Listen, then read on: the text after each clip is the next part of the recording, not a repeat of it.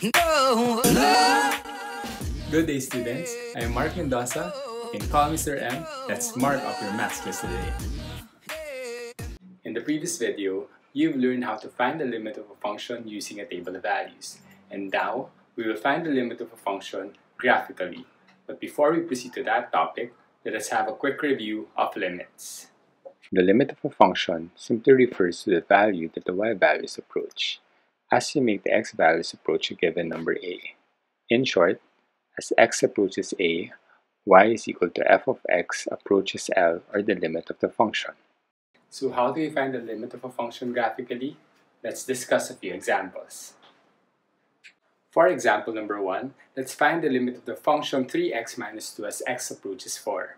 Analyzing the graph of the function, focus where x is equal to 4. Then trace along the graph from both sides where x is equal to 4. As you notice, the height of the graph approaches 10. Therefore, we say that the limit of the function is 10. Let's try again another example. Let's find the limit of the function x squared minus 1 over x plus 1 as x approaches negative 1. Analyze the given graph. Try using your fingers to trace along the graph from both sides where x is equal to negative 1. As you notice, both your fingers approach the height of negative 2. Therefore, we conclude that the limit of the function is negative 2. For the third example, let's find the limit of the function 10 over x minus 5 as x approaches 5. As you trace along the graph towards x is equal to 5 from both directions, your fingers do not approach the same height. So what is the meaning of this?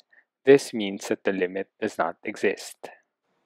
For our last example, let's find the limit of the function x over x minus 2 squared as x approaches 2. As you trace along the graph towards x is equal to 2, from both directions, the height increases without bound. Therefore, the limit is positive infinity. But wait, you might be wondering why the limit is positive infinity and not d/e or does not exist. Well, technically speaking, if the limit is infinity, it follows that it does not exist. So why not write d/e instead of positive infinity? It is because the limit from the left and from the right happens to be the same, which is both positive infinity.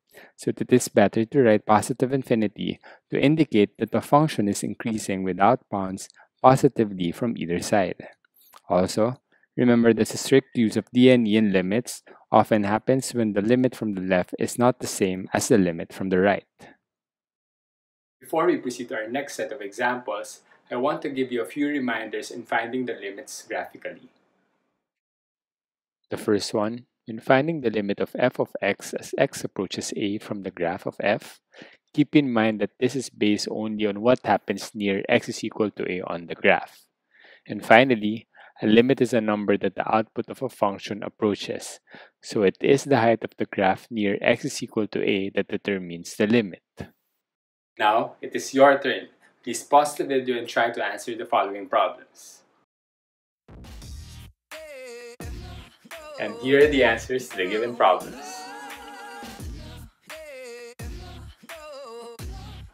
And that is how you find the limit of a function graphically. Thank you for watching this video, and I hope you learned something today.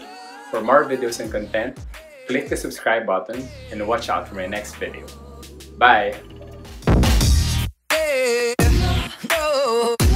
No.